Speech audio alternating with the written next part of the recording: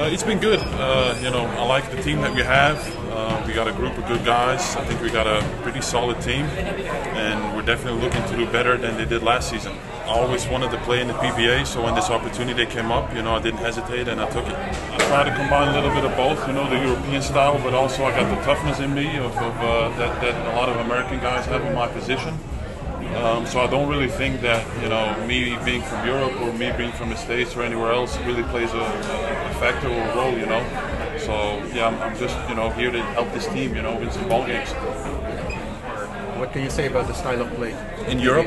Here. Oh, in here? Games here. It's definitely up and down. They like to run high-scoring games, but I think with our team, we want to set a solid foundation on defense, which I think can set us apart a little bit. But I like it. It's a little bit more Americanized compared to what I'm used to, but I'm excited for it.